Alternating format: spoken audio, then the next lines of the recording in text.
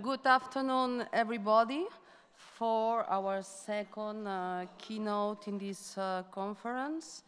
This afternoon, it's a real pleasure to introduce you Amy Remensnyder, who is a professor of history at Brown University, and who, as you may know, holds a large underground from Harvard, Cambridge, Paris, École des Instituts en Sciences Sociales, and Berkeley. In her first book, Remembering Kings Past, Monastic Foundation Legends in Medieval Southern France, she focused on French monastic culture and collective memory. She then retrained herself as an Iberianist and published a book that spanned the Atlantic, placing medieval Iberia in dialogue with colonial Mexico by exploring the Virgin Mary as a symbol of conquest and conversion. The name La Conquistadora, the Virgin Mary at war and peace in the Old and New Worlds. A practitioner of engaged scholarship, she is a co-editor of the volume Why the Middle Ages Matter, Medieval Light on Modern Injustice, and is the founder and director of the Brown History Education Prison Project. She has held many research fellowships, including the most recently at the American Academy in Berlin. Her honors include the Van Cortlandt Elliott Prize from the Medieval Academy of America and Brown's William McLaughlin Award for Teaching Excellence. Her current book project is a longue durée maritime microhistory of Lampedusa. And she will talk right now about the Restless Mediterranean, a sea in motion. Amy, Rosaire, and thank you, Rosaire, for the invitation, and thanks to the Society for the invitation as well. So let's see, if my PowerPoint could be up, that would be wonderful. There we go, excellent. So this talk, like this whole conference, is dedicated to the memory of Simon Barton, whom you see here in an image used in his obituary in the Guardian newspaper. Simon was a generous, warm, and witty man and an exemplary colleague. And I think his loss is felt especially keenly by everybody in this room who was lucky enough to count him not just as a colleague, but also as a friend, which I did. And I also think it's appropriate that the image of Simon says the guardian, because those of us who knew him know that Simon was very much a guardian of integrity, of scholarly excellence, of his students, and of his friends. Simon doubtless would have liked this conference's theme because he himself had thought about Mediterranean mobility, as in his article about Christian Iberian warriors who crossed the sea to serve as mercenaries for North African rulers. Simon himself moved across seas, whether from the English Channel as he was traveling from the UK to Spain, or later across the Atlantic once he took up his position in Florida, where this image was taken. Now, Simon, of course, made his many sea crossings by air, as most of us do these days, or at least most scholars do. But had he traveled by water, like his medieval mercenaries, he would have had a very different experience. An experience that might have shared something with the form of movement that, along with tourism, constitutes contemporary hypermobility in the Mediterranean, and that is mass migration. Of the many forces that determine the fate of migrants attempting Mediterranean crossings today, the Mediterranean Sea itself is paramount. Its currents, its winds, its waves, and its rocks. The ways the sea looms large in these mobile people's experience illuminates aspects of pre-modern Mediterranean maritime mobility. And this is a connection that I'm exploring in my current book project. As Rosaire mentioned, I'm writing a longue durée maritime microhistory of Lampedusa, which brings together past and present to explore this tiny Mediterranean island's importance to mobile people now, that is migrants, some approximately 500,000 of whom have passed through Lampedusa, which is a tiny, tiny place.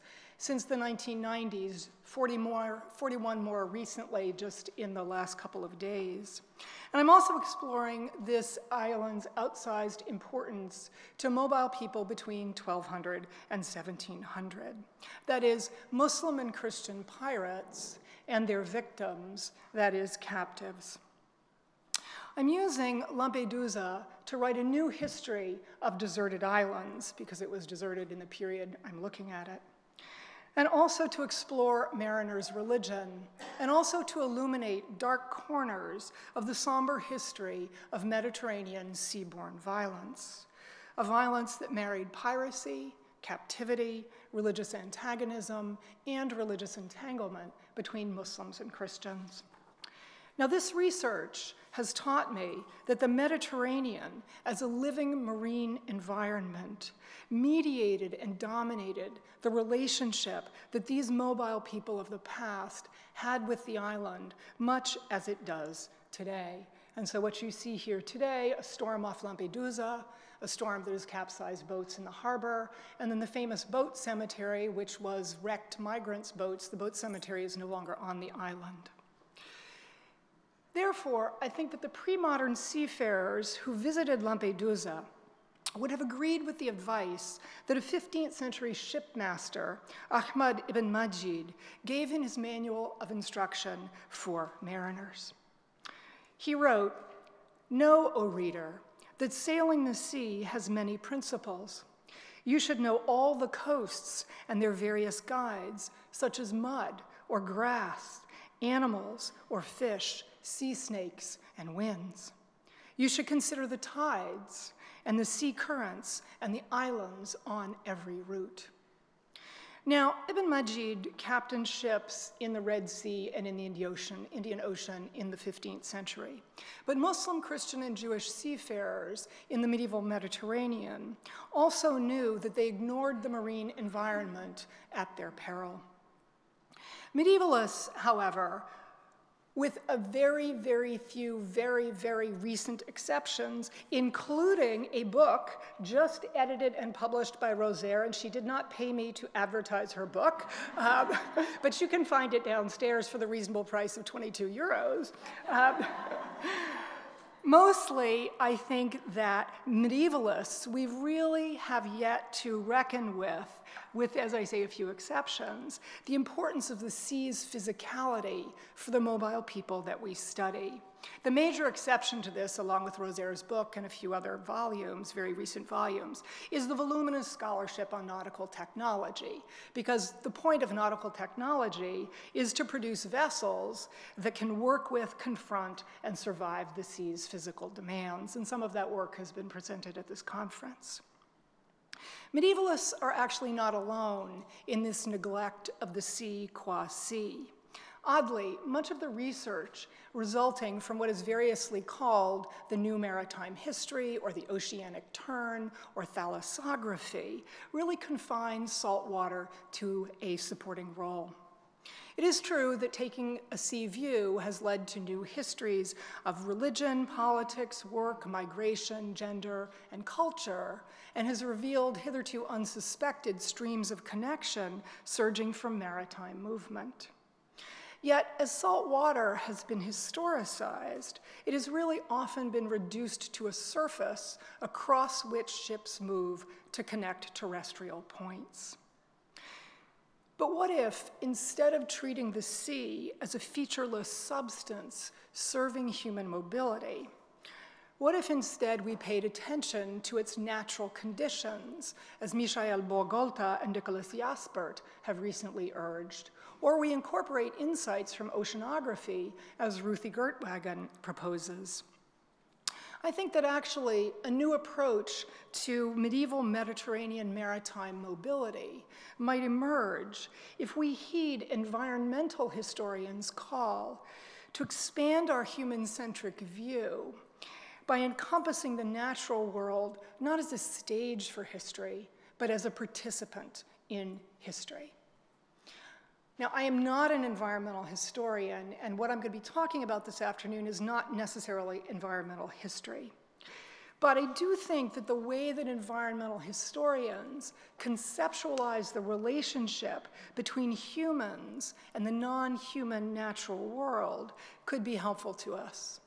And they conceive of this relationship as what they call hybridity, by which they mean that the two are inextricably linked in a complex web of mutual influences. So we could look at one side of this web. We could explore, for example, the impact of medieval ships on the Mediterranean marine ecosystem, or of port development on coastal marine life, or of shipbuilding on the forests that supplied the timber. But we could also look at the other side. We could explore how the Mediterranean marine environment affected human maritime mobility. And that's what I want to do, or at least that is, I want to do a part of that, for the period that I increasingly think of as the long High Middle Ages, from about 1000 down into the 17th century. And I want to focus particularly on how this sea's multiple mobilities disrupted human maritime movement. And I want to do that because these moments particularly expose the sea's power and the human response to it. So the first thing to say here is that despite this glorious mosaic from San Marco, whoops, sorry, that's not a glorious mosaic, is it? That is a glorious mosaic. Those were ships in the Indian Ocean, maybe that Ibn Majid had captained. So despite this glorious mosaic from San Marco in the 12th century, which shows this ship really sailing on nothing, right? Medieval people experienced Mediterranean maritime mobility not as this kind of frictionless displacement between terrestrial points, but instead as a prolonged interaction with what modern scientists call an extreme environment, which you can see how extreme the sea can be in this 14th century Florentine image of a typical day in the Mediterranean. Now, by extreme environment, scientists mean what one calls a habitat characterized by extreme conditions beyond the optimal development for humans. Extreme environments, which also include deserts and polar regions, starkly manifest the overwhelming, ineluctable power of non-human natural forces. The poles, of course, through cold, the deserts through heat, and the seas through water in motion. And that is actually suggested by one of the images which was used in the poster for this conference, the late 15th century image of the port of Perpignan, which really relies, for its visual effectiveness, it really relies on the contrast between the static buildings and then the movement of the wind-whipped water. Wind and wave, tempest and tide, the sway of fishes and the play of light, the pull of currents and the drift of seaweed. The sea is never still. Now, other aquatic environments, like rivers and lakes, are also in motion, but the scale and the force of marine motion dwarfs theirs. Marine currents, says one oceanographer, are many thousand times more powerful than any river on land. Medieval seafarers recognized the sea's special restlessness. The waters of the sea are more rude, sonorous, and wondrous in their elevations than other waters, wrote the 15th century Dominican Felix Fabri, who had spent long months aboard Mediterranean ships. The sea was such a realm of movement that it could even dissolve the distinction between immobile and mobile. An 11th century Fatimid geographer described at how certain times a mosque would appear on the shore near Tunis, and after people prayed there, it would disappear and sink back beneath the sea. Now, even medieval seafarers who didn't believe that the sea had the wondrous power to make the immobile mobile knew it as a living environment in ceaseless motion that had power over them. Whether you were in a small boat used for coastal trips or in a large ship plying deeper waters, like, for example, this Venetian galley from the 15th century in a beautiful German manuscript illumination, or this Ottoman galley from a slightly later period, or whether you were crew or passenger, you would have been enveloped in what has been called the synesthetic experience of the sea, common to all pre-steam maritime voyages. And I think we can sense that better. We can sense it very well here, but better in this Ottoman plate of this ship in motion. So intense was the sensory experience of the sea's encompassing presence that medieval seafarers perhaps shared the sensation of some Tunisian fishermen today who describe themselves as not being at sea, as we would say in English, but as rather being in the sea. A medieval ship, in fact, moved towards its port as a partner in an intricate dance with the marine environment's own motion. And both of these images, I think, capture that very well. Vessels that used sail primarily are obviously dependent on the winds, but even a vessel that both has sail and then rowers, as in the case of these images, really has to reckon with marine motion, with the tides, the currents, and the winds, because with their low freeboards, galleys were very easily swamped. Hence the acute attention to natural signs that Ibn Majid recommended to mariners. They needed to be able to predict and respond to the sea's movements that determined those of the ship. And hence the obsessive detail about wave height and wind direction in medieval accounts of Mediterranean crossings. This seemingly tedious minutia, and anybody in the room who's read these accounts knows it can be very boring, and then the wind was from the west, and then it was from the east. It actually reveals how sensory awareness of the sea's immense power permeated the medieval experience of maritime mobility. In favorable conditions, you could have the exhilarating sensation of commanding this power. As the 11th century Andalusi Jewish poet and politician Shmuel Hanagid wrote, "We worked the oars and a wind came up as over a field of corn, and the sea like a slave did as I asked like a maid, and the sky was sapphire." But the sea was never actually a slave to even the most skilled mariner, because you did not control its waves and winds.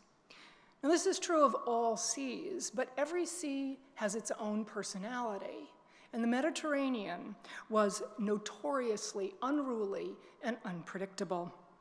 The 16th century Ottoman admiral, Piri Reis, contrasted the reliable, seasonal Indian Ocean winds with the capricious Mediterranean.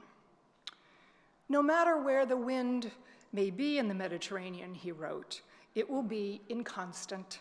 Sometimes it will deviate, and sometimes it will blow and take you on your way." Medieval seafarers' accounts confirm his observation about the fickle Mediterranean's power to disrupt human maritime mobility. Contrary winds could leave ships languishing in port for days, for weeks, for months. And at sea, favorable winds might suddenly shift, something that 16th century mariners setting out from Sardinia tried to avoid by checking a small ivory ship that hung, and actually still hangs, in the port city's Marian shrine. This little ship, which was an ex voto, infallibly indicated the direction of the wind on open seas. But it could not predict those moments when at sea the wind suddenly died, leaving the ship immobilized on glassy water or drifting on currents that could take it into enemy territory. No wonder then that it was on a becalmed ship that a 13th century Sufi supposedly composed the Litany of the Sea. This prayer, which was much used by Muslim voyagers by the 14th century, implores God to send us a gentle breeze, let it bear us along as if by miraculous intervention. So becalmed Christians beseeched an array of maritime saints to dispel the sea's lassitude. Because in the doldrums, that is, when there's no wind, wrote Felix Fabry, people died of disease, dehydration, and starvation. The Mediterranean was indeed not just a particularly fickle sea, but also a particularly murderous one, at least according to a hadith quoted by medieval Muslim writers. God says to the Mediterranean and the Sea of Iraq, I have created you, and I will entrust to you my faithful. How will you treat them? The Sea of Iraq says, I shall carry them, but the Mediterranean replies, I'll drown them. To medieval people, it seemed that the Mediterranean very often tried to drown them with storms. So back to our 14th century image here. Now, because of its geography, the Mediterranean rarely generates cyclonic storms of hurricane force, that is, so-called medicanes. But the Mediterranean was and is still a sea of storms, to borrow a phrase that Stuart Schwartz recently coined for the Caribbean. The underwater and terrestrial geography of certain areas particularly spawned storms. For example, the Gulf of Lion. The Gulf of Lion was named thus, wrote a medieval voyager, because a ship could cross the rest of the sea peacefully, but it could not cross here without great storms, danger, and fear. And oceanographers who look at both the underwater geography here and then the terrestrial geography explain why this is an area of particular storms. Now, our medieval writer who said this about the Gulf of Lion, he lived in the 14th century, which is an era when, as paleotempestologists tell us, Mediterranean storms began to increase in frequency and fury as the Little Ice Age, whose beginning date is controversial, but it began to make itself felt. And so I wonder if those great changes in shipbuilding, ship design that occurred in the high and late medieval Mediterranean, which have been described the causes for this in many ways, if there might not also be an element of them being a technological response to this climate change. However, we could say that even before this climate change of the 14th century, tempests roiled the Mediterranean, especially in the winter when winds shift and clash with the currents. Now, storms had even more impact on ships' movements than did the Mediterranean's inconstant winds.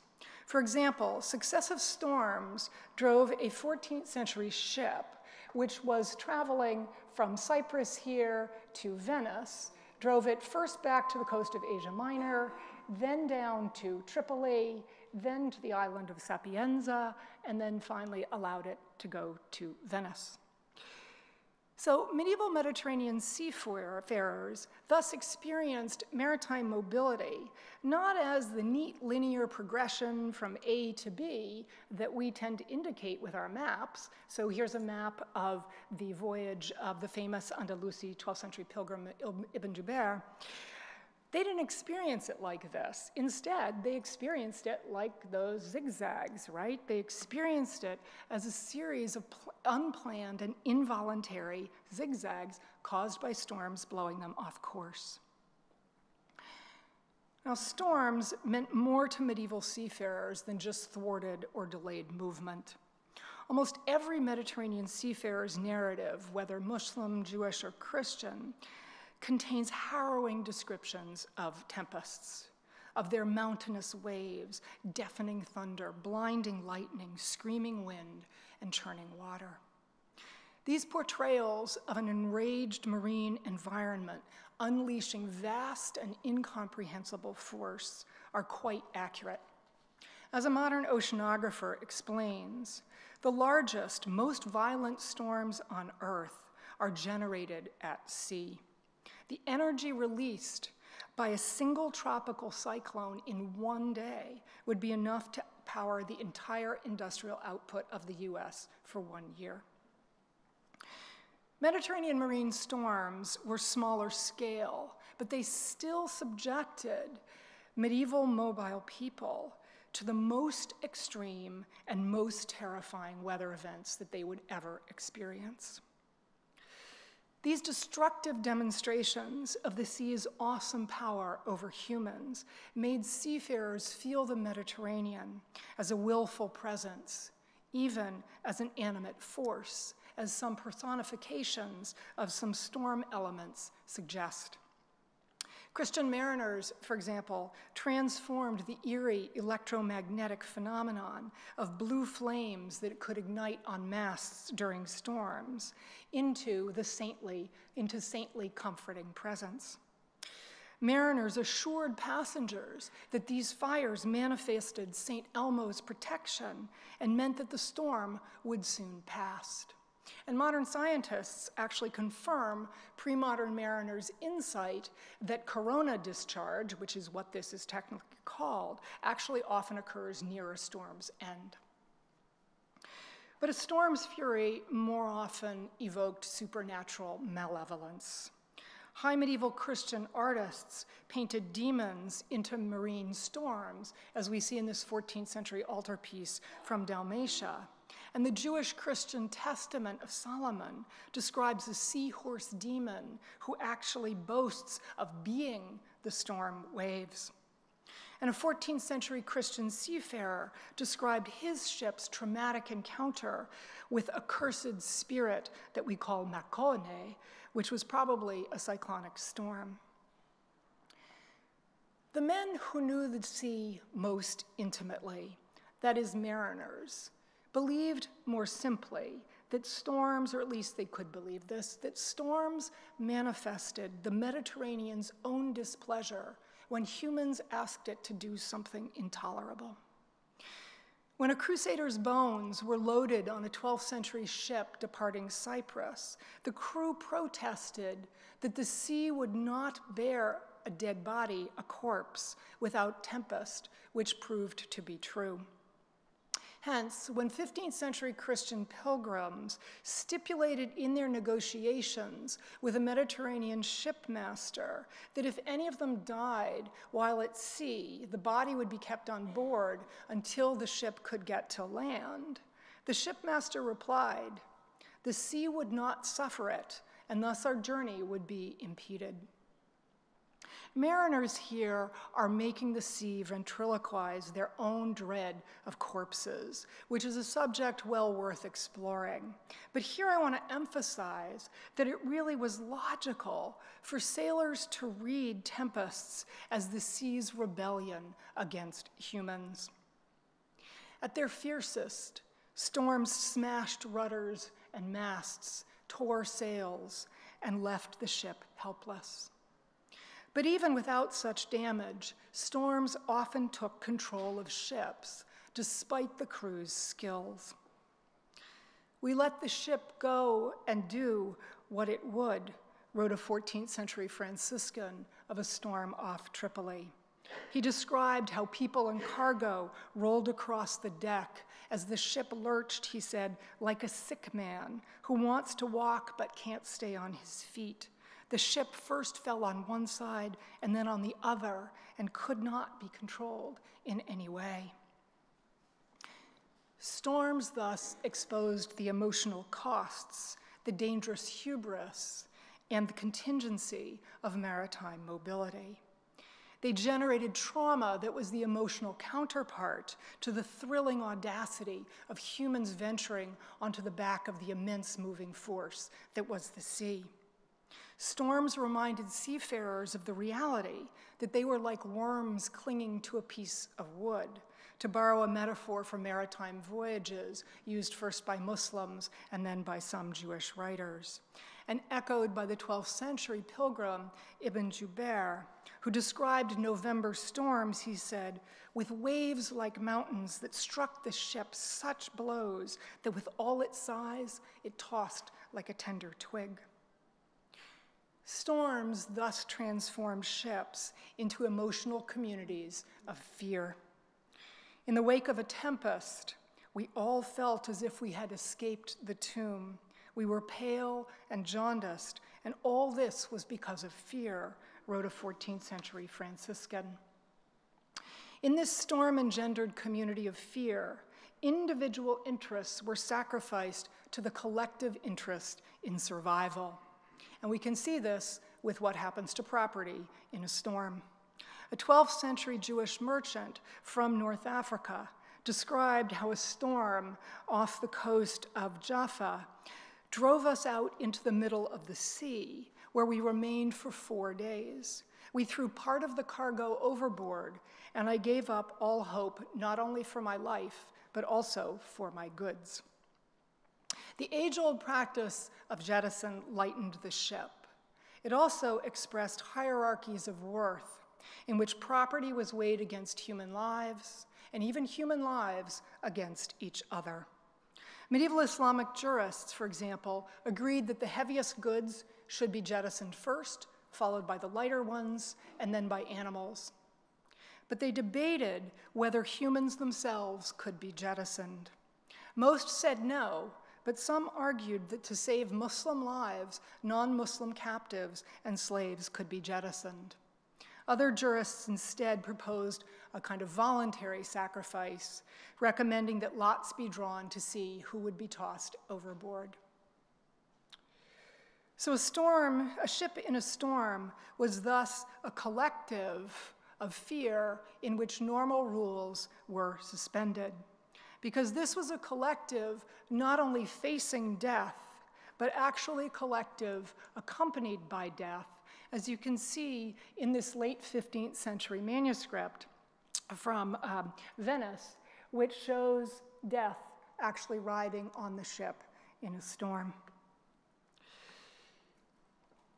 The corpses of people swept overboard by the storm might even float by you, macabre proof of the sea's power over life and death, as a 16th century Franciscan experienced off Crete, and of course, as you can see in this image here. Now, crews deployed their skills, which could be considerable, to keep the ship afloat. But if the storm swelled to crisis proportions, even these men, familiar with the Mediterranean's moods, might join passengers in turning to the only force with power to still the enraged sea, that is, its creator God and his saints. Storms really distilled the piety generated by maritime mobility. They reminded you that to embark on the sea was to commit yourself to God's hands.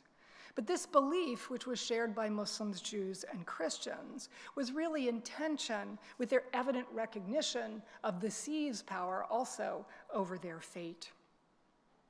Every account that I have read of Mediterranean storms describes how mingled with the screams of terror was also the clamor of prayer. No wonder then that by the 15th century there was a Castilian proverb, if you want to learn to pray, go to sea. Now, Muslims and Christians in a storm also vowed offerings to the saints and pilgrimage to their shrines, but other shipboard emergency devotional practices were more specific to the sea. Members of all three faiths wielded religious talismans to quell the water's movement. Christians tied relics to ropes and dragged them through the angry waves, while Jews tossed pottery inscribed with God's holy names into the stormy waters. And just so you can see what this pottery would have looked like, this is actually not inscribed with the runes against the sea, but you can see it's different magic formulae, but that's what one of these Jewish bowls would have looked like. And Muslims too confronted tempests with amulets. They cast into the seas offering of oil, candles, or dirt from the tomb of Sidi Mukhriz in Tunis, and you see a 19th century photograph of the tomb complex there. And mariners believed that this dirt from his tomb was particularly efficacious. Muslims also attached bits of cloth inscribed with saints' names high on the mast, reaching heavenward to gird this critical part of the ship with holy protection. Now, there's much more to say about all of these practices, but what I want to underline here is that there's much, much evidence that all of this was happening often on the same ship. A 17th century Christian slave perhaps put it the most memorably. As I say, we have much evidence of this, but he really describes it beautifully, recalling what he calls a veritable last judgment as the Muslims, Christians, and Jews all aboard the ship of the Barbary pirates where he was laboring during a storm, how they all pled for heavenly help in their own ways. I've explored elsewhere how ships were thus potential agents of Mediterranean religious encounter and entanglement, not just because they moved people from one point to another across the sea, but because they brought people of different faiths together on the sea. Muslim and Jewish passengers traveled on Muslim ships and on Latin Christian ones, and Latin-owned ships were often crewed by Latin Christians, Greek Christians, Muslims, baptized Muslims, and the crews of North African and Ottoman ships included Muslims, Christians, and Christian converts to Islam. Whether or not Jews also worked as crew members is debatable, but we know that also crews included men of murky or hybrid religious identities. So the existential angst that was provoked by marine storms, combined with this multi-confessional nature of Mediterranean maritime mobility to allow the sea to be drafted as a powerful player in religious polemics. The Palestinian Talmud describes a storm-tossed ship on which everybody prays to their own idol, but the waves abate only when a Jew prays to his God. And his shipmates, of course, admit his God's superiority. And this is a story echoed by ballads, mocking ballads sung centuries later by Sephardic Jews in diaspora about how people on a storm-tossed ship who pray to the Virgin Mary drowned, while those who pray to God alone are saved. Now, these ballads proclaim Judaism's superiority and ridicule Christianity, while perhaps also warning any Jew who might be inclined to join Christians in invoking the Virgin Mary during storms at sea. Indeed, the acute religiosity which was generated by storms amplified and intensified the potential for shipboard religious entanglement.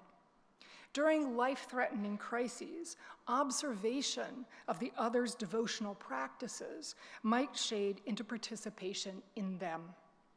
In the dangerous waters off Cape Baba, Asia Minor, where sudden squalls from the mountains often buffeted ships, 16th century Christian mariners imitated and joined in with their Muslim peers by tossing into the sea propitiatory offerings and invoking the Muslim holy man who had lived on this promontory.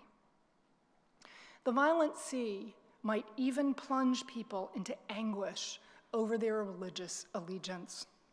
A storm off Cyprus made a 16th century Portuguese conversa repent of her earlier decision to return to Judaism. Some months later, however, she reinterpreted her rescue, saying that God had saved her not because she had decided to go back and be a good Christian, but rather because she had always been a good Jew. Now, as Christian and Muslim authors recognized, vows made at sea very often went unfulfilled, especially once fear faded. But in medieval Christian and Islamic literature, marine tempests often impel a permanent romantic or heroic transformation of a protagonist. And in reality, the sea could spur life-changing religious transformation. Aboard this same ship with the Portuguese conversa was a Jewish man who kept the vow that he made to be baptized if he was saved from the storm. As this man and this woman wrestled with their religious decisions, They experienced the ultimate power of the sea to disrupt maritime mobility and to change lives. And that was shipwreck.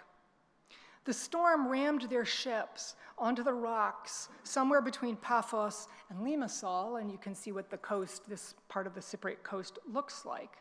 And there, large and powerfully built, though this Venetian ship was, it broke apart, and a 14th century Italian image of shipwreck. Now, as far as I know, and I am very willing to be corrected on this and hope I'm wrong, but I think there has been no comprehensive study of Mediterranean shipwreck. And so I can't offer you any statistics. Most ships seem to have arrived intact at their destination, but a goodly number did not. Human error or incompetence or shoddy construction might be at fault. But very often, the rigors of the Mediterranean's marine environment simply strained ships beyond their limits. Storms could submerge or rupture a ship in open water, as is happening here. But often, it was violent encounters with the Mediterranean's limestone that wrecked ships. Whether in the shape of jagged coasts, we've already seen this one off Cyprus, or this is the island of Favignana, also well known for shipwreck. So rocks off the coast, or this sees abundant underwater hazards, which you can see off Lampedusa here, the underwater rocks here. And these underwater hazards of the Mediterranean were detailed by a 14th century oceanographer avant la lettre. He wrote, "In the sea, there are mountains and rocks, grasses and vegetation. In some places, the rocks and mountains are covered by hardly a hand or arm's worth of water. So no one dares to sail in some places toward the south near Barbary, because many rocks and shoals are there." The red coral that he describes being harvested along the North African coast, as we know it was elsewhere in the Mediterranean, too could rend an unwary ship's hull. Also stalking the ship were more mobile elements of the Mediterranean marine environment. Muslim, Christian, and Jewish seafarers described giant fish that wrecked ships by leaping on them or biting chunks from their hulls.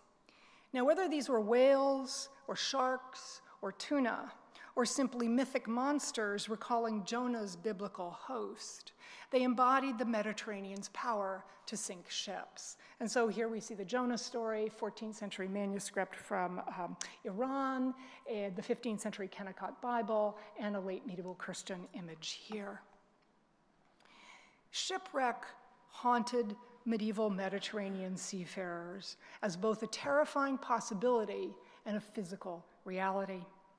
The remains of unlucky ships littered this sea, sometimes shockingly visible.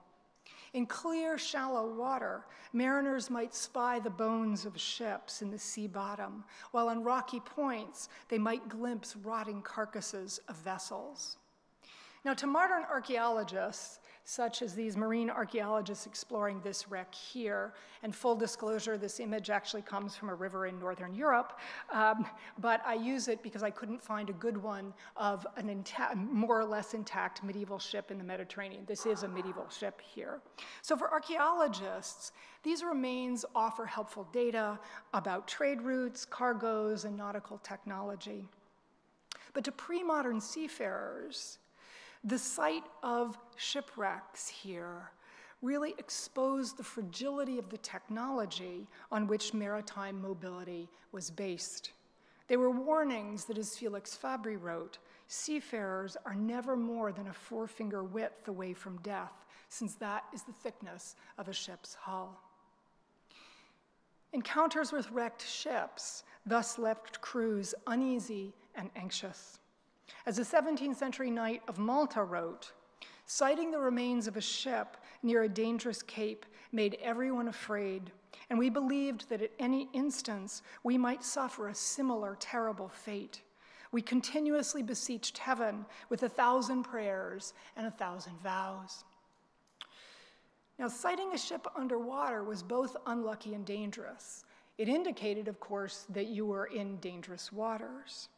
But it also was unlucky and dangerous because such a vessel might pull you down to join it.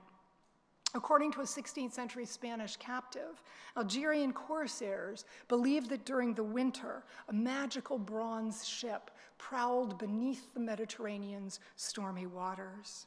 And those ships sailing in a more orthodox fashion, that is, ships sailing on top of the water, not underneath it, they needed to sight the underwater ship first, because if they didn't, their ship would sink and all aboard would drown.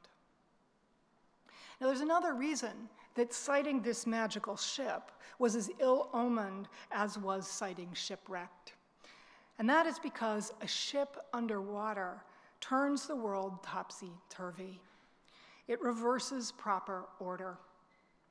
Indeed, whatever caused a vessel to crack asunder, as an egg would crack when a man presses it with his two hands, as an 11th century Jewish merchant wrote of the experience of shipwreck. Shipwreck represents a rupture, not just of the ship's fabric, but also of order on many levels. And this is recognized by those medieval writers who use shipwreck as a metaphor.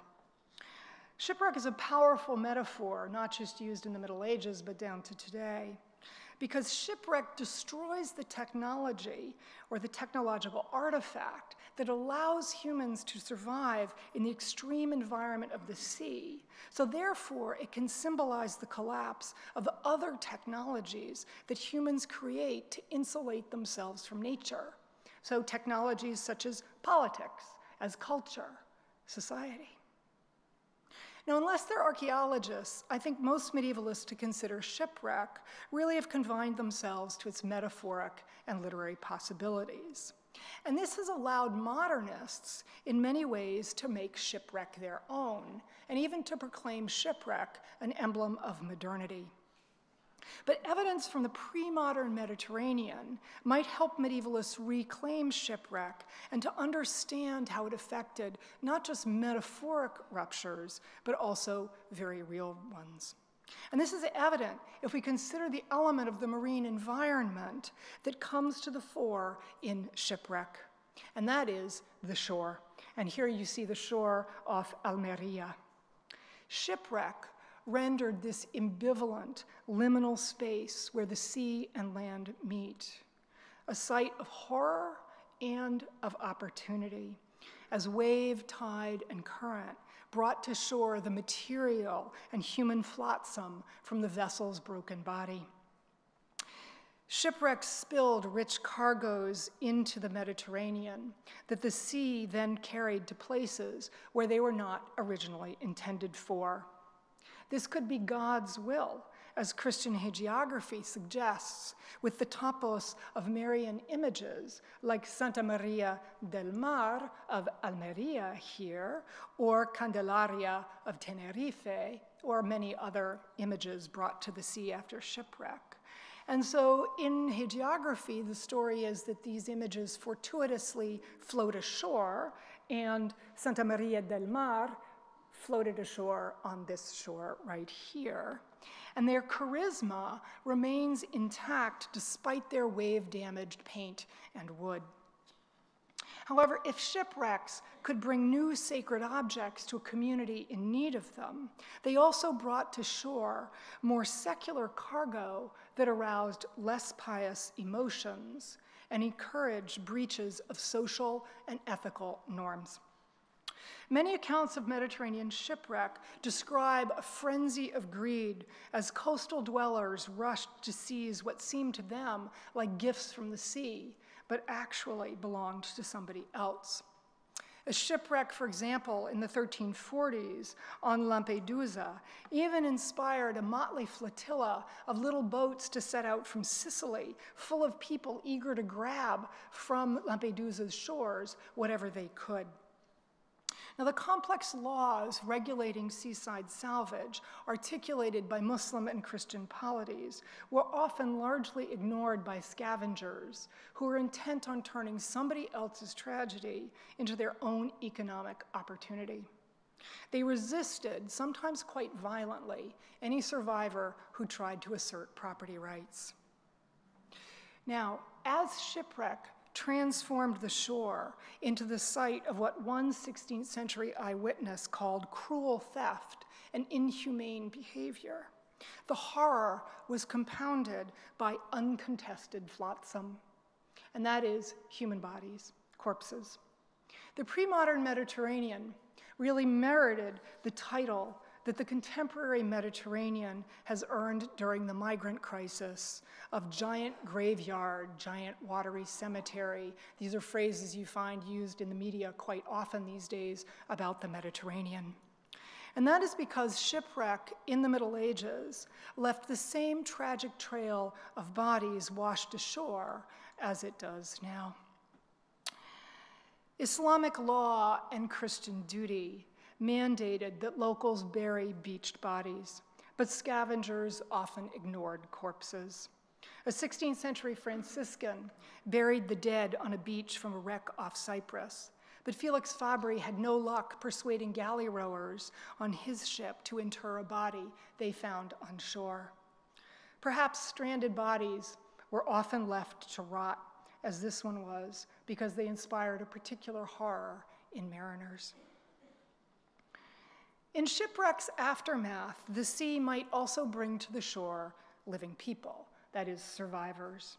And the best image I've found of this actually way postdates my period, but it is quite a striking one here, and is, I think, intentionally dark. It's by a French painter of the 18th century, and it's called Mediterranean Storm, and you can see the survivors small down here.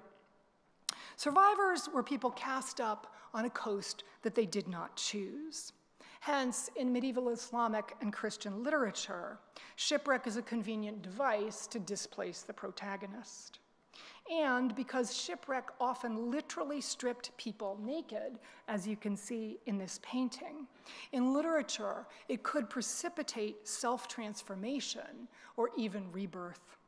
So, in Ariosto's famous early 16th century epic, Orlando Furioso, shipwreck on a Mediterranean islet converted a Muslim character to Christianity.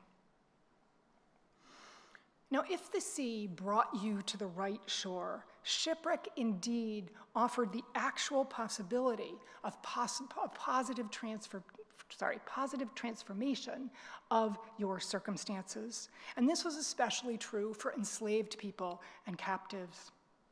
Slaves from ships that were wrecked on deserted islands took advantage of the pandemonium of screaming winds driving rain and their masters' disarray to smash their chains and then to seek a hiding place in a limestone cave or the dense Mediterranean maquia, as 16th century shipwrecked Muslim galley slaves did on Lampedusa and Christian slaves did on the Balearic island of Formentera.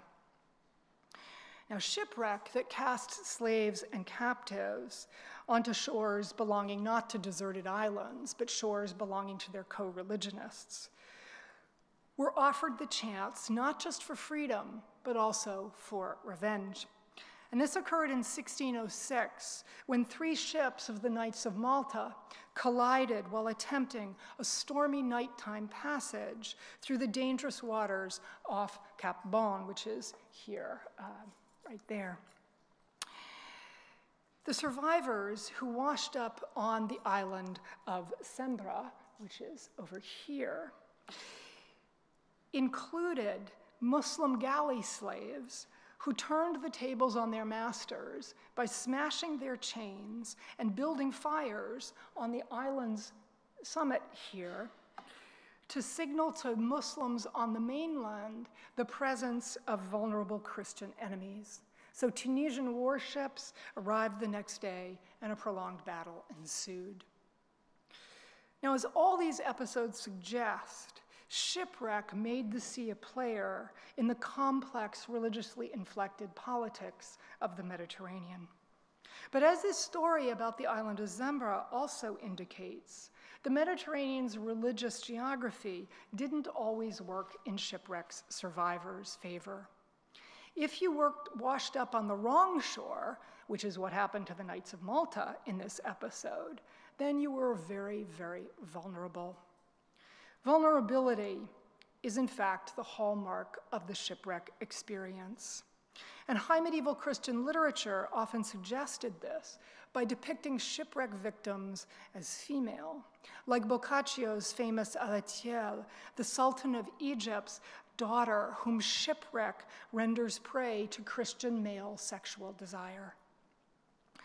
Real shipwreck survivors were vulnerable to other people, people who might not just steal your possessions, but if you were of a different faith, take you captive. So 16th century Barbary corsairs shipwrecked off the Sicilian promontory of San Vito lo Capo were taken captive by local Christians, just as 17th century Christians shipwrecked on the North African coast were by Muslims living there. This link between shipwreck and captivity explains Ibn Jubair's gratitude when William II of Sicily not only sent boats out to rescue him and other Muslim passengers from shipwreck off Messina, but let them go free. If this fate had befallen us on the mainland, wrote Ibn Jubair, or even on one of the islands inhabited by the Rum, even if we had been saved, we would have been forever slaves. Religious difference could trigger an even worse fate than captivity for shipwrecked survivors. Christians from Crete killed Turks shipwrecked on a deserted Aegean island.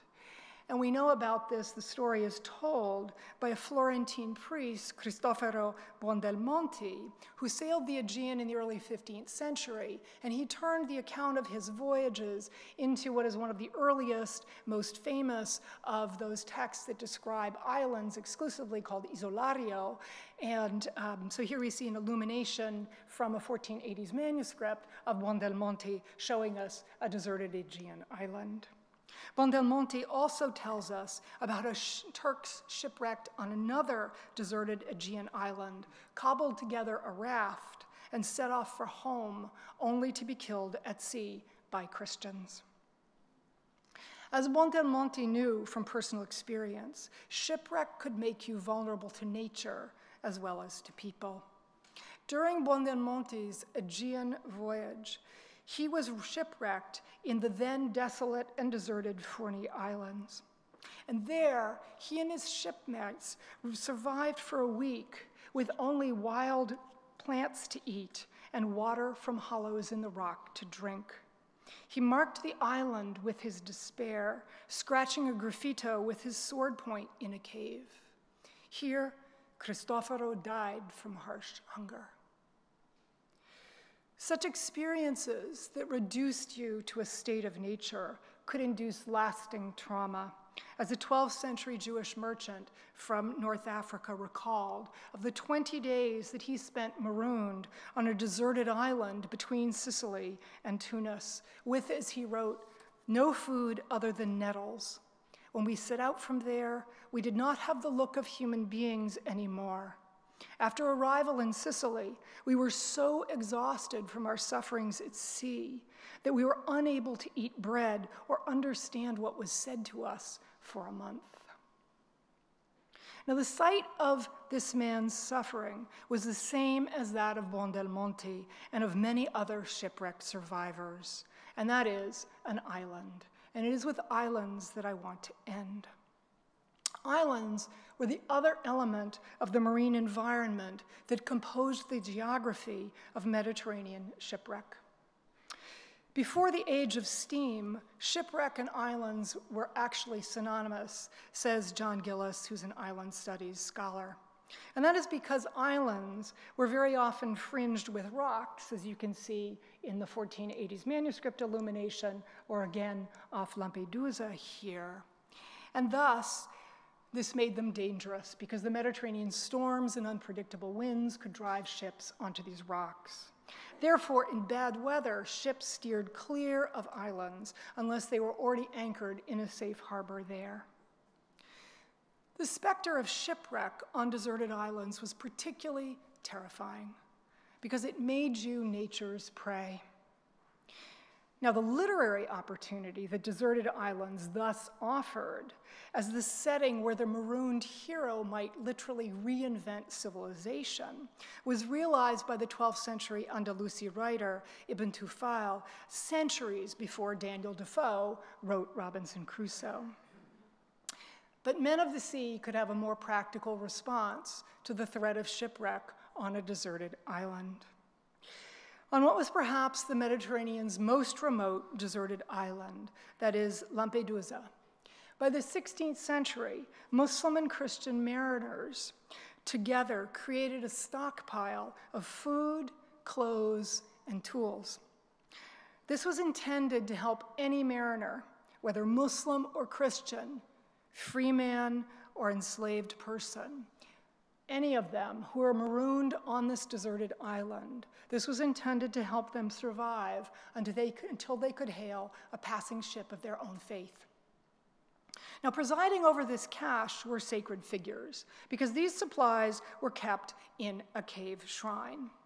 A word about this image, which I took. The cave shrine was in a tiny valley at the end of a narrow bay on Lampedusa. It's not entirely clear, because there's been no archaeological work, where the shrine actually was. There are a couple of caves in this valley, including a chapel. It may be where the chapel is now, but if it isn't in this cave, it's in one that was 2 feet away and looked exactly the same. So this can stand in for our cave here. Now, this cave shrine harbored an image of the Virgin Mary and also the tomb of a Muslim holy man.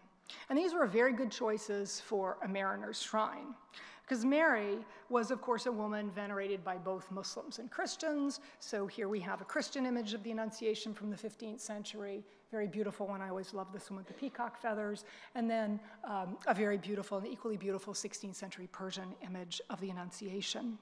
And Mary, by the high medieval and early modern period, was really among the most popular maritime saints among Christians. And so we see that here. This is an iconic image from early 16th century Seville, which shows Mary as the patron of the ships sailing the Atlantic, and a much less known image, undated, I think, from the 17th century, of Our Lady of Lampedusa as a patron of the ships going there. And if the Muslim holy man, venerated in the tomb there, resembled his peers, he was an equally appropriate patron for a mariner's shrine, because this really was a mariner's shrine. Nobody else went to Lampedusa but mariners in this period. According to Muslim seafarers and some Christian ones, Muslim holy men controlled the sea's winds and waves, powers they wielded in life and after death. And the best image I could find of this is extremely contemporary. It's from the 20th century, but it is a depiction of an episode with which both Muslims and Christians believed by the 16th century to have happened. And that is when Charles V's fleet laid siege to Algiers in 1541, some local marabouts went out in a ship and they stirred up the seas with their staff, which created a storm which sank Charles V's fleet and therefore saved Algiers. And there's lots of other evidence besides this 20th century print of this, going all the way back into the 15th century, of 13th century even, of Muslim holy men controlling the winds and waves and drowning Christian ships.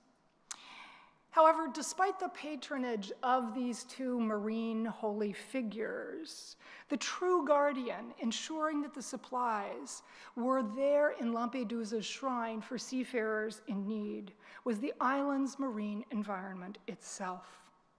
According to mariners' lore, the sea enforced the protective taboos with which this shrine was hedged.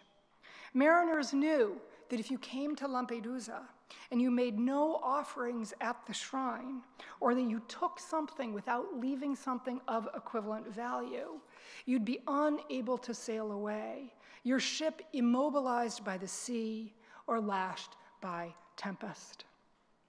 Now, tales circulated of Muslim and Christian mariners and Jewish passengers who tested this prohibition and were duly punished by wind and wave. These stories' warning power was doubtless enhanced by mariners' knowledge that Lampedusa, with its hidden reefs, strong currents, and variable winds had wrecked many ships. So just to remind you that it still does that today. Lampedusa is also known for variable winds that can leave ships stuck on the island for months at a time, at least in the 16th and 17th centuries. Lampedusa's shrine is further evidence of how, as we have seen, Muslim, Christians, and Jews responded to the restless sea with religious practices and stories in which the play of mobile and immobile created a shared Mediterranean maritime supernatural. Lampedusa also suggests that the sense of the Mediterranean as living presence was perhaps most particularly pronounced among men like those who created Lampedusa's shrine, that is, mariners, men whose lives depended on their deep understanding of and profound respect for the dangerous, unpredictable force that was the sea. But as we have seen, the sea's power was palpable even to passengers venturing on its back for the first time, and so now should it be to us. We have seen how the Mediterranean could delay or thwart human maritime movement.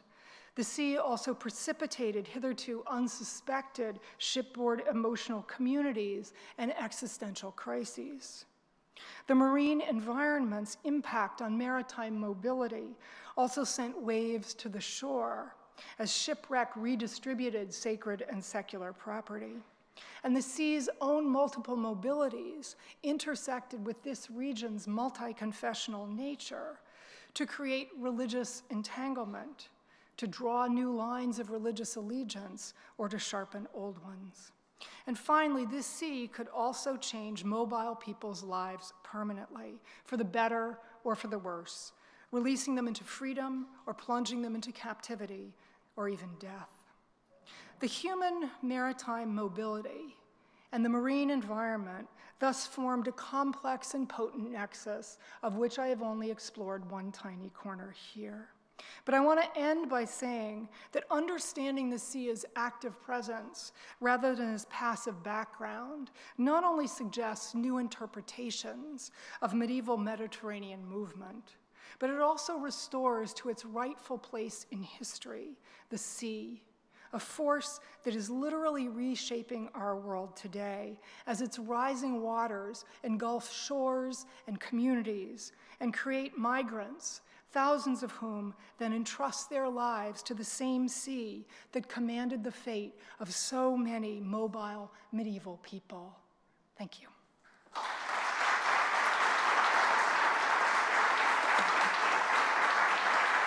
Thank you so much, Amy, for this excellent, inspiring, and I would say, of course, at the same time, through the contemporary reality of Lampedusa and the Mediterranean migrants, necessarily engage lecture on this in motion, but at the same time emotion or emotional restless Mediterranean. So now microphones are open. It is time for the floor.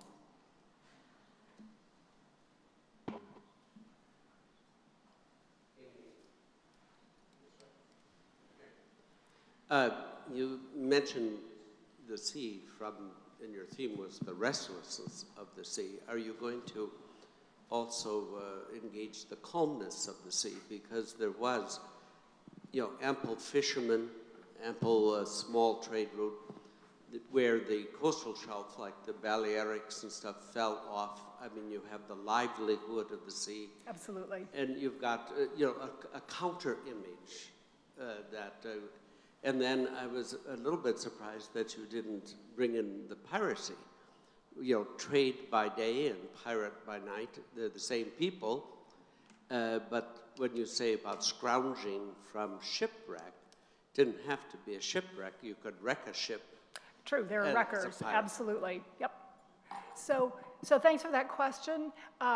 Basically, in this talk, I was trying to do a very specific thing. I recognize the sea can be calm, that there's all kinds of cabotage, that there are fishermen, but they all have to reckon with the power of the sea. And so what I really wanted to do in this talk is to remind us of something that I think we're increasingly aware of, but not quite yet enough, that the sea really is this living force that is determining a lot of human relationships with it. So the calm sea, I think the most impressive calm sea is, of course, when the wind goes away, which I talked about, because that is also when you feel the power of the marine environment. But there's absolutely all kinds of less dramatic environmental interactions. So those absolutely exist, absolutely.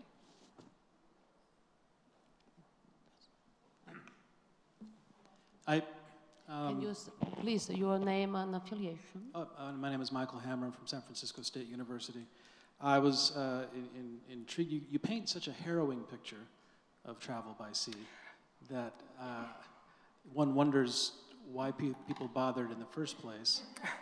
And I wonder if you, I suppose the answer is obvious, but why would people choose to travel by sea instead of by land? Yeah, I was hoping it wouldn't come off as too heroic. I just taught a whole graduate seminar called Seascapes of History, in which we read books not having to do with the Middle Ages, but really trying to understand how historians have conceptualized the relationship between people and the sea. And one of the things we concluded at the end is that what had emerged was a kind of romantic view of the sea, which I hope was not here, but apparently if I depicted heroes, then it was. Obviously, people venture on the sea because it is still shorter, obviously, to get by sea. You can carry more stuff with less energy output. So there are all kinds of reasons that people travel by the sea. Cabotage, it's a lot easier to load stuff on your little ship than it is to find some mule or ox or horse that can carry the equivalent weight. So there are all kinds of good reasons for people to brave these dangers. And I wasn't trying to make the point that every single moment of a Mediterranean trip is like this.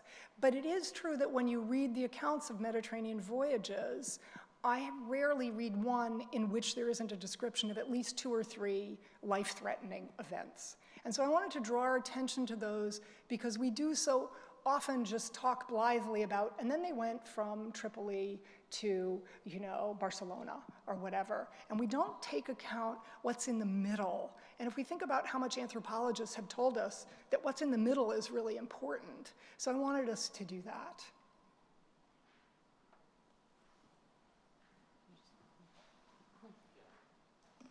Thank you. My name is Hisubli Ninyoya. I'm independent. I'm working at ICOMOS. Thank you for the very good lecture. It reminds me of kamikaze. When Mongol wants to invade Japan, the god made wind and then they could not go. It reminds tsunami in Indonesia. When I was in Indonesia, the many Muslims think this God's breath because there's so much Islam disbelief. So coming back to your paper in Mediterranean 15th centuries and Indian Ocean 15th centuries, it came to my mind. The Indian Ocean 15th centuries, there was Islamization. First there was Islamic religion. Religion went to the Indonesia or India or Maldives, and we had to wait the monsoon. So we are very submitted to the nature, And then after that, the Portuguese came and they want to evangelize, whatever. It was not a war between the religion. They want to disseminate the religion. However, 15th century Mediterranean, it was very much a war between. So it came to my mind whether this was God's wrath or we should really think in that specific time whether there was a certain, because you mentioned about the environment, the human being. That was my thought. Yeah, so there's been interesting work on the Bay of Bengal called Nature's Fury, the Fortunes of Migrants, and I can't remember the entire title, but so it talks a lot about this change in the Indian Ocean that you talked about from sort of what is going on in the earlier period and then when the Europeans arrive. But one thing, I think your contrast between the Mediterranean and the Indian Ocean in terms of what is going on there is very important. And Muslims in the Middle Ages, they conceived of the Indian Ocean and the Mediterranean as very different, right? Because the Mediterranean was the space of jihad, was really the Dar al-Harb, whereas the Indian Ocean is a space of conversion and also of marvels. There are many more marvels that they describe in the Indian Ocean. So they're very aware of these different personalities.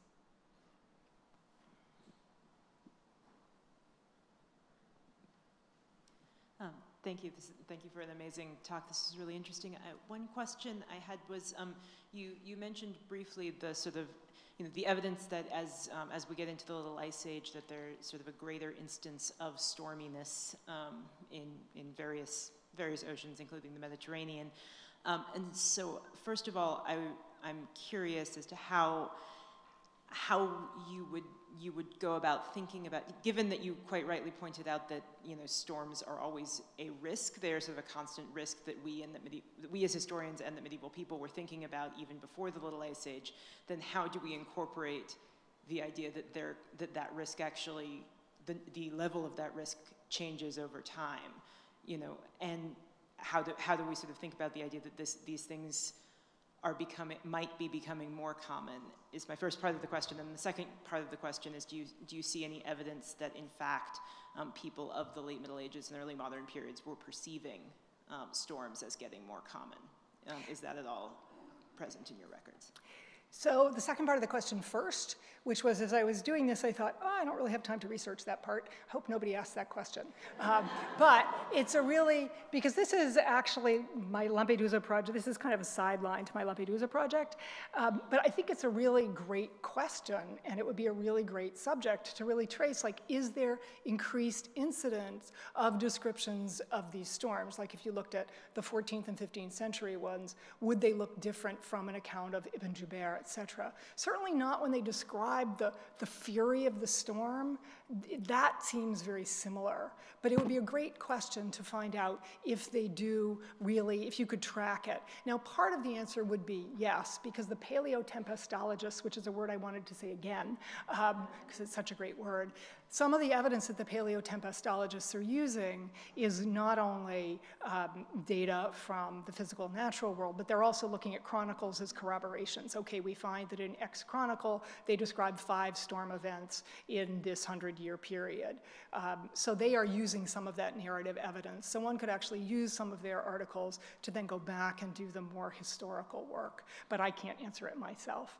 In terms of how else we could understand this, I think one of the things would be nautical technology, which is not at all my field, and I know there are people here who that is their field. I think it would be really interesting to think about some of these changes in shipbuilding, which have many, many, many causes in the later Middle Ages. But could one of them be that the sea is becoming more furious, more intense? So that'd be one thing I would think about. I would also think about if you have greater incidence of shipwreck, right, then you have greater incidence of people being taken captive. You have greater incidence of goods being moved involuntarily around the Mediterranean.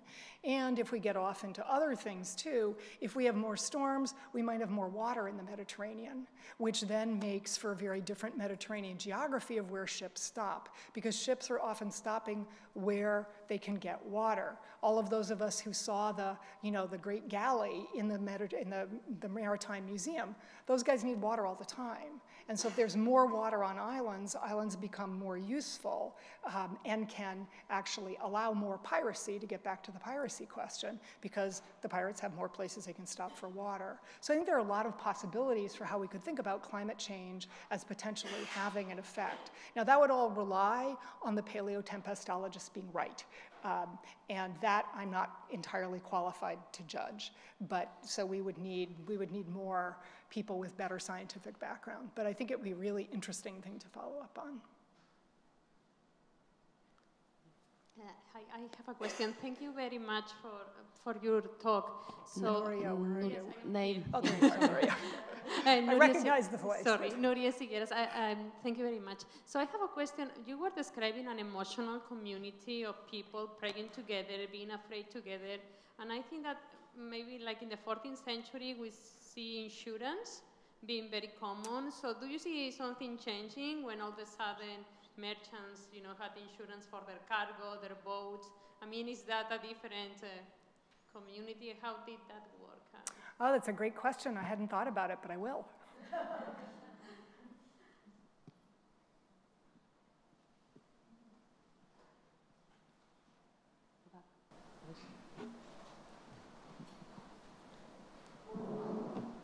Thank you very much, Roby Clark-Patrick here. I really liked the connection with thinking of deserts and sort of the polar, and it was making me, and I was thinking also about the idea of water and oasis, and I was thinking about the mapping, like you said, and how the mapping is drawn. And one, should we be reconsidering our ideas of even travel on land based off of oasis and these sort of concepts, in that we simplify often travel across deserts and such, and maybe be thinking more of islands when it comes to desert crossings or other extreme places. And then second, how can, I feel like in border studies to a degree, there's been concepts of looking at least in the medieval period, as cities and populated areas as islands in seas of land. And so I guess I just would ask how you think that we can trouble our thinking about land and oceans and seas via these ideas about taking serious and looking at the way crossings of the ocean or seas are complicated by that natural space. Yeah, that's a really interesting and great question. There's a big debate in island studies people about what word we should use to talk about what I always describe as islandness. And there are some historians who want to call it insularity, but they don't like that because of the implications that has in English. So there's an endless debate about this. But part of the debate is between people who want to keep the concept of island limited to a body of land, however big or small, surrounded by water, and other people who say, as you're suggesting, that the concept of island can be really useful for us understanding insularity in terrestrial forms. So there's actually a whole branch of island studies that takes that concept and applies it to land, and I think can be really, really interesting. A good introduction to that is Nicholas Jaspert has a co-edited volume called something about Mediterranean islands. I can't remember the title of it. But he poses some of those theoretical issues there, and he falls on the side if he doesn't want to use words like islandness. I don't agree with Nicholas, but that's okay. So that's a very good place to look. And then in terms of thinking about deserts, I think definitely we could take some of these ideas about the environment shaping human movement and talk about the desert. But in doing that, I think we always have to remember, and this was one of the big debates that my students and I had in this seminar, is there something particular about the sea? And I think that even though the desert is an extreme environment, if you fall off your camel, you won't necessarily die. But today, if you're on one of those sailboat races and you fall off, you basically die even today. So in the Middle Ages, even though I think more people could swim than we think they could, because I find more evidence in my documents of people who can swim, there's still something different about the water because you cannot, it's like space. You cannot survive in the water without some technological artifact around you. So I think we should always remember the particularity of each environment because the desert would have its own particularities. But I definitely think the concept of island, we could expand it and use it in all kinds of interesting ways.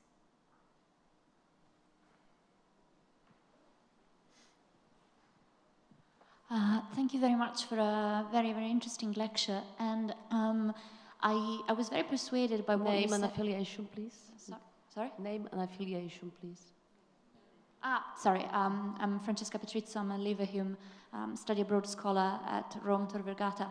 And I was thinking, so you gave us, I thought, a very thorough picture of how we often ignore the physicality and the danger of saying, you know, we took ship at Messina and we landed at Tripoli, and that's a journey.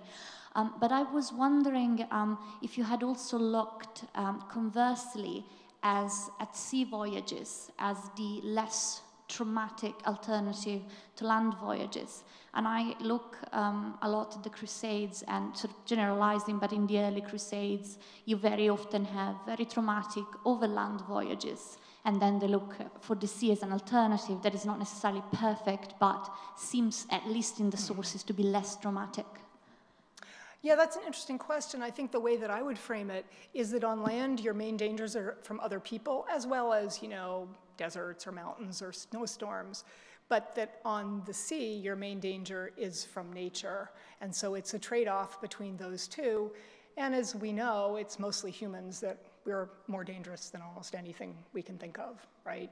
So I think that they would be different kinds of dangers that you're facing and different kinds of trade-offs. But there's also the length of time that I think also factors into this, right? Overland travel is much slower in the end, despite all the delays that there can be on the sea. No? Yes. We are a little bit late. Can you? Yes, my question is very short. Yeah, try to be short, please. My name is Lucas Villegas from Queen's University. I just want to question about the Lampedusa Shrine. When is the earliest mention of this shrine? The earliest mention that I have of the actual shrine comes from the mid-16th century in the form that I'm describing it. But Louis IX in 1254 stops off on the island of Lampedusa, describes it as inhabited, or Joinville describes it as only inhabited by rabbits. And what Joinville describes is what may be some primitive nucleus of the shrine, which he describes as a double vaulted area and a red clay cross under one vault, and then two bodies, which he describes as being buried in a way that could be either Islamic or Christian being there.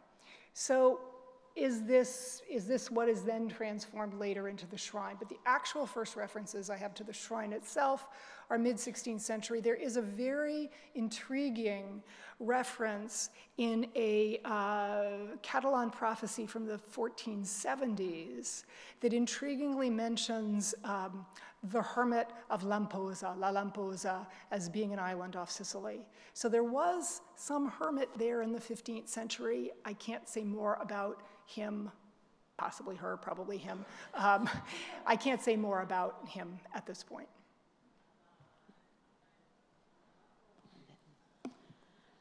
So I was very intrigued by your quote that you used from Shmuel Hanagid describing the more kind of submissive sea as being almost like this enslaved woman. And I was wondering if there are examples as well of the sea as being kind of gendered as feminine, or how that works when the sea is presented as violent and inconstant, and what that kind of gendered anthropomorphization tends to look like. Oh, that's a really great question. I haven't given it enough thought to be able to answer that question, but that, like Nuria's question, is an excellent one that would be worth pursuing. You were asking one? No? Oh, okay, that's okay. No more? Okay. Luis Miguel? Anyone more? Once, that's time for just one more. Yeah, no. After him. So we close after him. Thank you. Congratulations for a brilliant lecture. My name is Luis Miguel. I'm from the University of Porto. Just two notes. When I studied the Portuguese expansion, a very good teacher I had used to say the difference between going to the Atlantic, the exploration of the African western coast, and the travels to Mediterranean, was that you always knew that you came home from Mediterranean, but when you went to Atlantic, you didn't know that. And he still is a very good teacher, but the idea is absolutely wrong, I realize. And the importance of environmental history. I try to study the Portuguese presence in Morocco, and when you go there, it's not the same thing. Ceuta is not, the Ceuta we see is not Ceuta they saw. There were lots of mountains and forests, and you can't see a tree, and the waters are different. And so in Adzila, you saw lots of rocks. They are not there anymore. Tangier is a beautiful beach. So the things in 5 centuries changed completely. Yeah, and I think that's a really important point for us all to consider, which we can tell in Barcelona. right? Where the shipyards are today is not where the sea was then. So that's one thing that we all need to be aware of, and that I've become constantly aware of in my work, is that the sea, the environment has changed. I mean, the coastline of Lampedusa is not the same coastline that it had in the 16th century. So this, I think, is a really important point, and a lot of this has been human activity. We can think of coral fishing, which depleted the coral banks, and all kinds of things. So I think that's a really good observation. The very last short question, please. I had the same impression as some of the other audience members, that you gave a very pessimistic view of sea travel. I do. However, when I saw the painting of the survivals of a shipwreck, there was a lighthouse, and I think it's important because while the sea might be unruling, humans find their own ways to help themselves. And I was wondering if you are going to take this into consideration. And yeah, I think that's also a really interesting point. There's a whole system of lighthouses which are maintained, often interestingly, by monastics on the Christian side. So humans do all kinds of things, and some of these maritime shrines, and Jessica, wherever she is, knows more about this than I do, they actually maintain lights that are there quite deliberately and are described as miraculous lights, which are always, always shining at night to guide the mariners. So certainly humans find all kinds of ways of coping with the sea and trying to tame it. And of course, today we have tamed the sea and we're busy wrecking the sea. So there's all kinds of ways, and that humans did have that impact then. So I always do give a rather pessimistic picture, and I think that's to counterbalance the kind of San Marco, you just fly across the sea. But humans do have all kinds of ways, and I think Lampedusa, my work on that, is really talking about how that island and the shrine is one of the ways that mariners have of meeting the demands of the marine environment and trying to make a safe space for human beings there. So it's also a very important point. Well, thank you very much to the speaker and to all of you. And we are a few minutes late, but we will begin the next session on time at 4 p.m. But before the coffee break, please, as everybody is, or almost everybody is here, a remark, some practical information on this evening optional activity. For those participating, remember that we have to meet at Plaza del Rey, behind the cathedral, in the monument, a kind of a cube iron sculpture, at 6 p.m. Be please on time. If you prefer to leave all of us together, some of the organization members will be downstairs. Marta, I don't know if she's here. Well, we will follow especially Marta, but we will leave at 5:45 downstairs. And please be sure, try to be on time, and be sure that you have with you your badge and in case your tickets. Okay, thank you very much.